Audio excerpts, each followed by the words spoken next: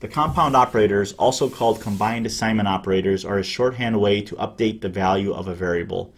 They include the plus equal sign, the minus equal sign, the times equal, divide equal, and modulus equal sign. It's a shorter way to basically do some kind of quick math for adding, subtracting, multiplying, dividing, or just getting the remainder. And let's take a look at a few examples and kind of see how these work.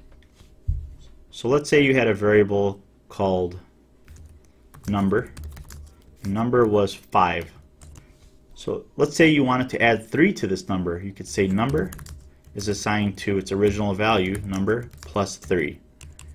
And to verify this, let's print it out to the screen with system.out.println and place number in there in the parentheses and run the program, and we're getting 8.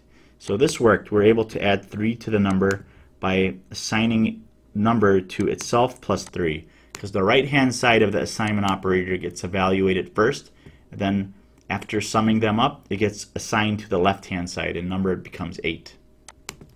But the shorthand way to do it would be number plus equals 3. It's the exact same equivalent code as the line above it, but because number is currently 8 at this point, this is going to now make it 11. So when I run the program, there's 11.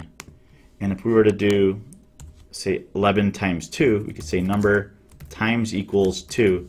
This will multiply 2 times the number. Now it becomes 22. Then we can do 22 divided by 2, for example, and to get 11 right back. And then we can use the modulus operator by saying number times equals 2 to give you the remainder, and 11 divided by 2 is going to give you a remainder of 1. And these are just the quick examples of using the combined assignment operators, also called the compound operators.